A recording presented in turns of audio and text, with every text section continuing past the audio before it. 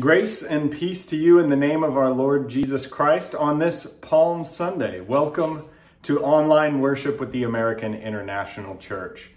On this day that leads us into Holy Week, I wish you the hope of God's salvation to come, the hope that Easter Sunday is coming, and I wish you the joy of knowing that you are not alone here in worship in God's presence, and as you see the palms of some familiar faces waving at you in just a few moments in the service.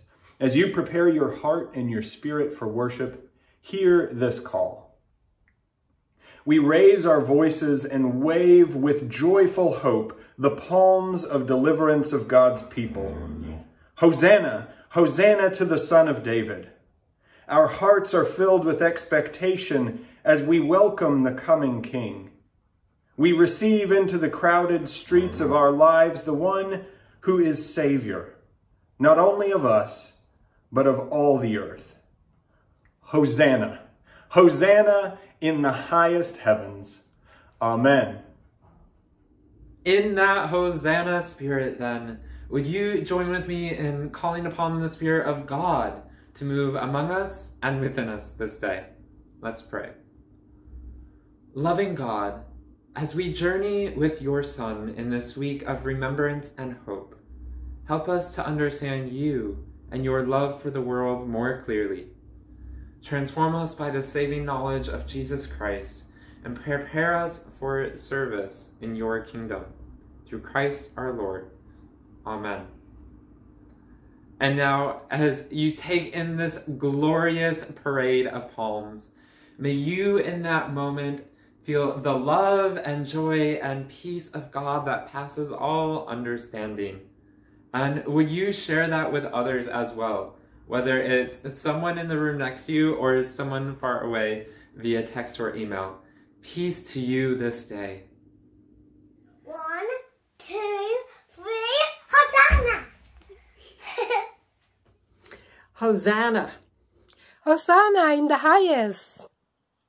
From sunny Texas, I'm wishing everyone a blessed Easter. Pasadena, Zerat, and Donelson. Hi. Hi, Jared. Hi, congregation. I miss you all at the American International Church. Bye-bye.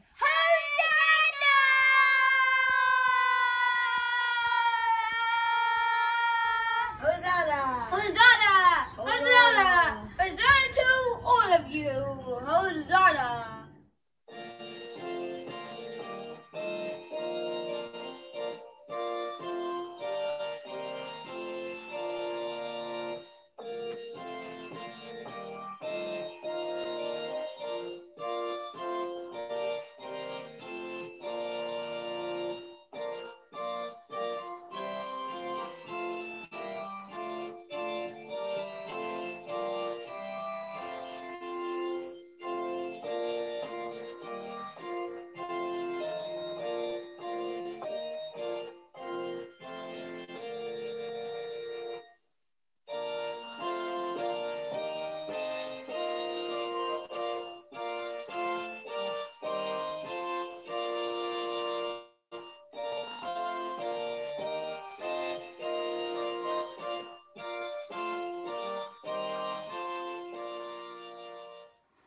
The reading today comes from the book of Mark. When they were approaching Jerusalem at Bethphage and Bethany, near the Mount of Olives, he sent 2 of his disciples and said to them, "Go into the village ahead of you, and immediately as you enter it, you will find tied there a colt that has never been ridden. Untie it and bring it. If anyone says to you, 'Why are you doing this?' just say, 'The Lord needs it and will send it back here immediately.'" They went away and found a colt tied near a door outside in the street. As they were untying it, some of the bystanders said to them, "What are you doing untying the colt?" They told them what Jesus had said, and they allowed them to take it. Then they brought the colt to Jesus and threw their cloaks on it, and he sat on it. Many people spread their cloaks on the road, and others spread leafy branches that they had cut in the fields. Then those who went ahead and those who followed were shouting, "Hosanna! Blessed is the one who comes in the name of the Lord. Blessed is the coming kingdom of our ancestor David. Hosanna in the highest heaven. Then he entered Jerusalem and went into the temple. And when he had looked around at everything, as it was already late, he went out to Bethany with the 12. This is the word of the Lord. Thanks be to God. Will you join with me in a word of prayer? God, may the words of my mouth, the meditations of all our hearts, be acceptable to you, our rock and our Redeemer. Amen. One of the most common questions of the last year has been this. What day is it today? Is it Sunday again, really? Wait, you mean it's March? What happened to February? Where did all the 20s go? Here we are at the 28th already? Sometimes, though, it feels about like the 13th Tuesday of Jan-Martober. It's not helped by moving the clocks forward last night, of course. Yeah, that was last night. Double check what time it is if you forgot. YouTube for the win. You can watch this whenever you want. Well, you figured out by now, at least, that in church, the day is Palm Sunday. You know the story already. Jesus arrives in Jerusalem riding on a small donkey into the city gates. And the crowds cry out, Hosanna, save us, Hosanna. Blessed is the one who comes in the name of the Lord. And every year we are reminded that by week's end, this same crowd shout, crucify him, crucify him. Palm Sunday launches this whole emotional roller coaster that is Holy Week, all the heights and depths of Jesus's final days. Palm Sunday, shouts of praise and joyous hosannas. Monday, anger, protest, turning over the tables in the temple. Tuesday, teaching, controversy that draws the wrath of religious authorities. Wednesday, a lovely night out in the village of Bethany. Dinner hosted by a man he'd healed, the woman with the alabaster jar, the generous one we talked about last week, anointing Jesus in love. Thursday, another dinner with friends. Bittersweet, because it's the last one. With final instructions to love one another and remember him with bread and wine. And then, betrayal, agony in the garden. As Friday dawns, Jesus is arrested, mocked, tried, whipped, and murdered on the cross. Saturday, we hit grief. The tomb, cold and dead. And then, at dawn on Easter Sunday, everything breaks open in joy again at the resurrection. Really? It's enough to give you whiplash. What day is it again? Since I was very young, a preteen, I have loved praying my way through the days of Holy Week, imagining myself walking with Jesus through this emotional drama as a disciple in Jerusalem. I've often said, only joking a little bit, that I think I got into ministry just so that I could immerse myself in Holy Week without anybody thinking it was strange. I think I got this focus on Holy Week from a preacher who talked about how you could only truly experience the joy of Easter if you went all the way with Christ to the cross. I'm sure that many of you have heard a similar sermon somewhere along the way too. So my love for Holy Week from the delight of Palm Sunday to the depths of Good Friday, is always reaching out toward Easter. That's really the difference between us and all the original disciples, and the women, and maybe even Jesus himself. We know something they don't. How it ends. Easter is coming. We even know when it ends. We know what day it is. It's just 1 week. All those swings from one extreme to another, it's all back to good news between Palm Sunday and Easter. It all gets accomplished. This year, I just can't get into Holy Week like before. When I was trying to write this Palm Sunday sermon, I couldn't find my Hosanna anywhere. I started the day in kind of a Holy Tuesday mood, angry and ready to turn over some tables. A conversation with a friend gave me some of that Wednesday blessing and presence, but by evening I hit a wall of grief and it turned into Holy Saturday. I just wanted to shut the tomb and have a good sob. I tell you all this not so you'll worry about me. Promise, I'm okay. But because I think I'm not the only one right now. Lots of people I'm talking to these days find their emotions on a bit of a wild swing in the late days of this pandemic. And I think it's because we don't know what day it is. We're walking through our own Holy Week this 2021, and we don't know what day it is. Do you think it feels like Palm Sunday, where everything feels really good right now, but you know it's going to get worse before it gets better? Or are you on your knees in the Maundy Thursday garden at the end of your rope, just begging for God to make it stop? Maybe it's Holy Wednesday, because tomorrow, at last in the UK, we're allowed to gather outdoors for a meal with up to 5 friends. Maybe you find yourself struggling and hurting more than ever. Is it Good Friday in your world?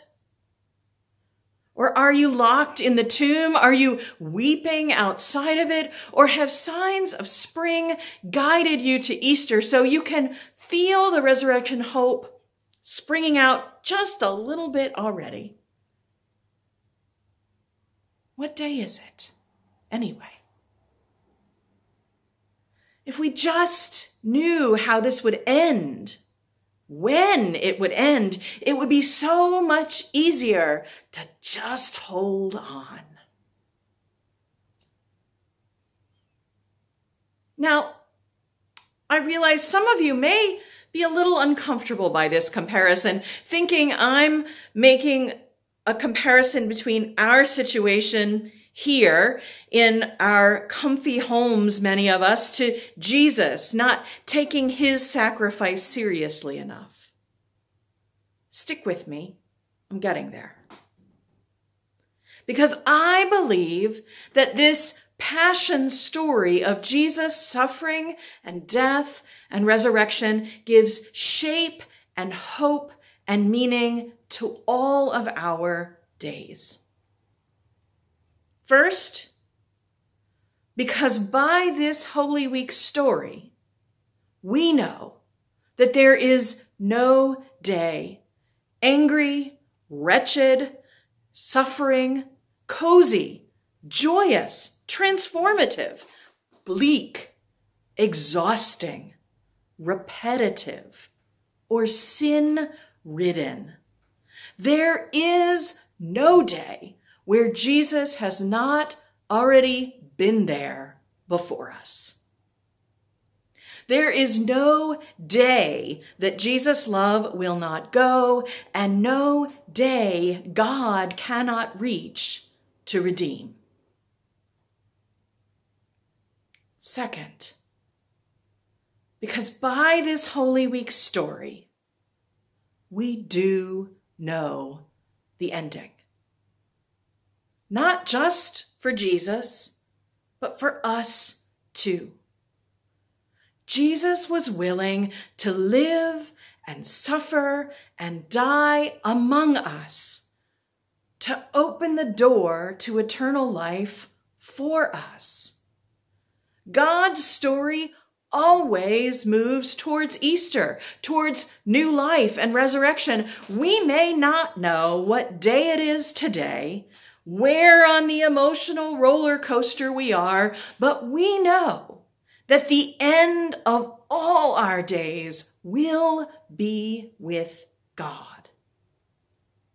We are always moving one day closer to the resurrection.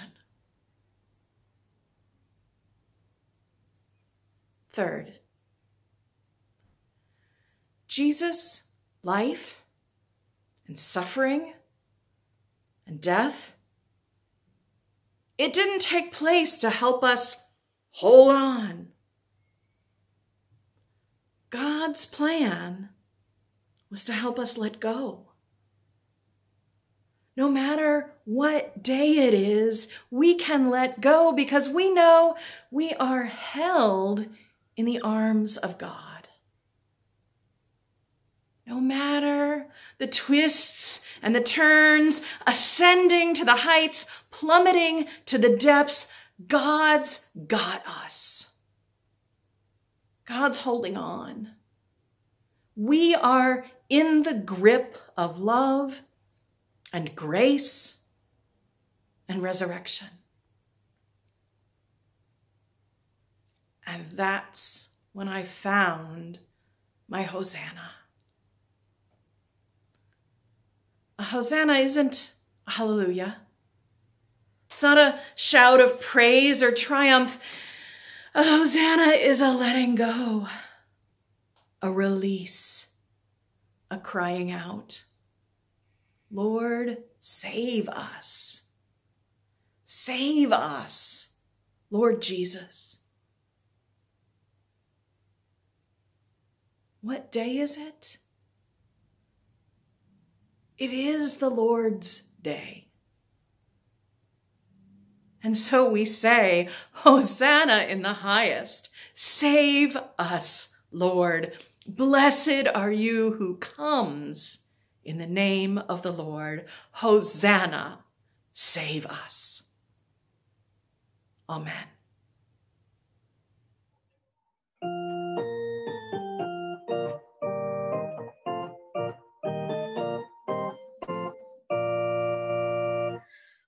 Hosanna, loud Hosanna, the little children sang. Through pillared court and temple, the lovely anthem rang. To Jesus who had blessed them, close folded to his breast, the children sang their praises, the simplest and the best. From Olivet they followed, midst an exalted crowd, waving the victor palm branch and shouting clear and loud. Bright angels joined the chorus beyond the cloudless sky. Hosanna in the highest, glory to God on high.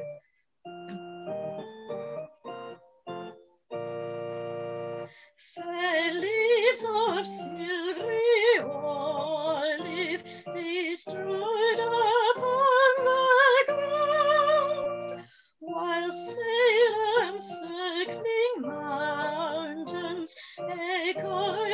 joyful sound. The Lord of men and angels rode on in lowest state. Respond that little children should on his bidding wait. Hosanna in the highest, that ancient song we sing, for Christ is our Redeemer, the Lord of heaven, the King. Oh, may we ever praise him with heart and life and voice, and in his blissful presence eternally rejoice.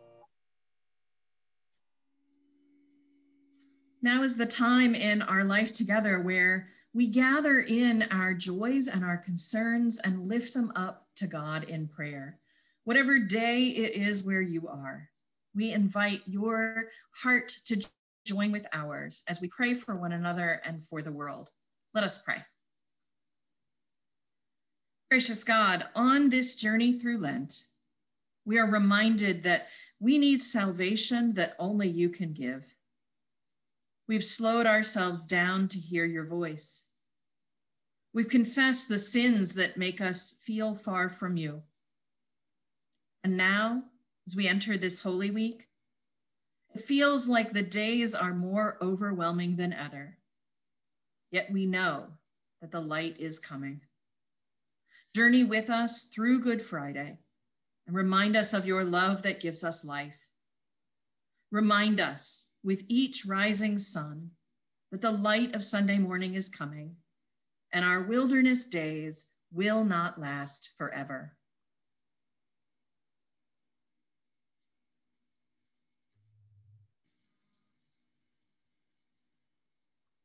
Dear Lord, strengthen us in your grace and in the hope of your faithfulness this week. Fortify our roots in your goodness and give us your living water when we feel parched and hungry. Nourish our souls with the confidence of your presence and our hearts with the love of friends and family. Carry us through by showing us the delight in small moments of love shared over a tasty meal or conversation. May our relationships and our love remind us that you are beside us and that your self-giving love endures forever. As your presence is our companion this week, so we sit with all who need salvation today, in body and soul.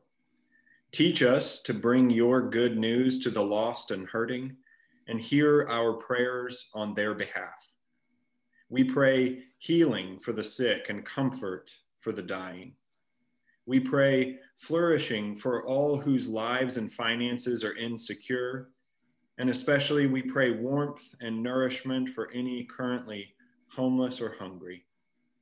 We pray peace and joy for all who are suffering grief, anxiety, and depression. We pray that your justice will reign in cities and nations where people are caught in conflict and unjust rule. We give thanks for your divine work and for the ministry of your global church. And so it is we boldly step into Holy Week once again, even though we know that your betrayal is coming and that the cross looms ahead. But we do so because we have worshiped together, prayed together, and heard the scriptures together, knowing that you have been faithful, that you are with us now, and that you will be faithful even beyond our days.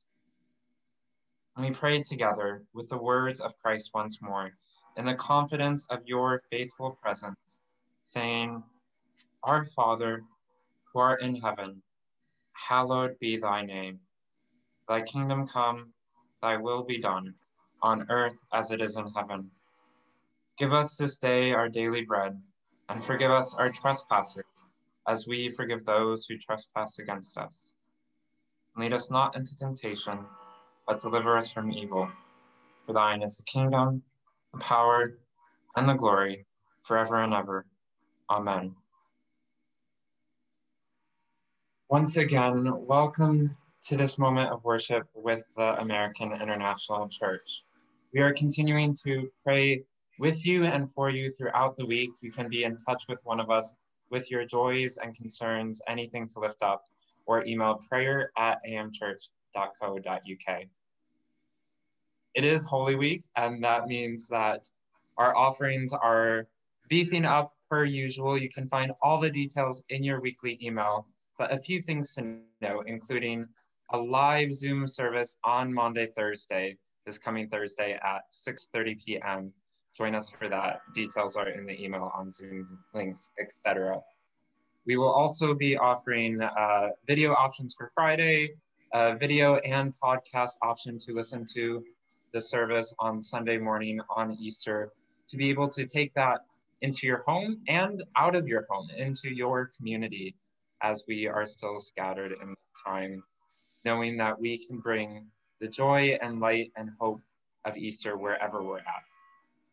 All other activities and details are in your email, so please do see that, as well as opportunities to continue to serve and to give, because in this season we are reliant more than ever on your generosity and your giving. So as we go out in music today, may your hearts be moved to giving and to love this day.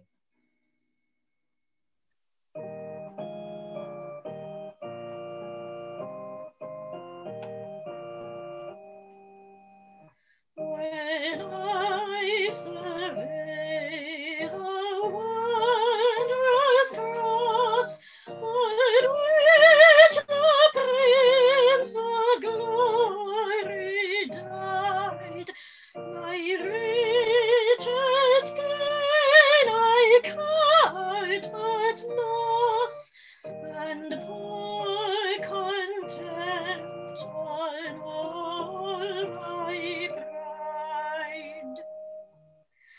Forbid it, Lord, that I should boast, save in the death of Christ my God. All the vain things that charm me most, I sacrifice them to his blood.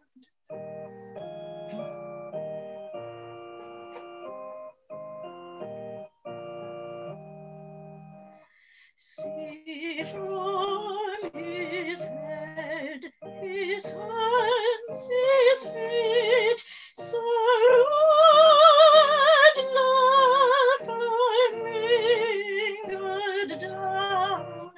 Did such love and sorrow meet, or thorns compose so rich a crown?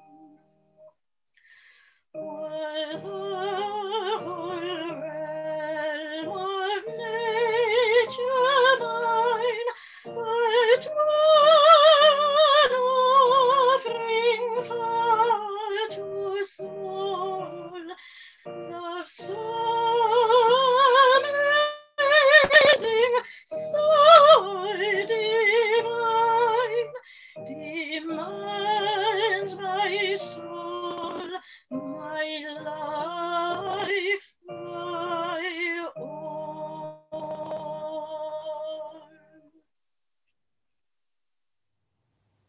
I don't know what day it is for you,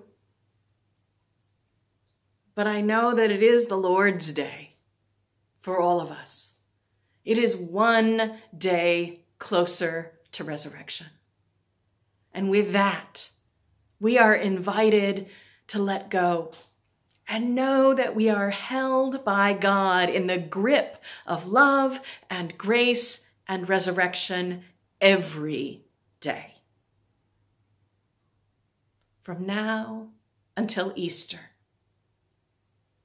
May the grace of our Lord Jesus Christ, the love of God, and the fellowship of the Holy Spirit guard your hearts and your minds in Christ Jesus, now and always.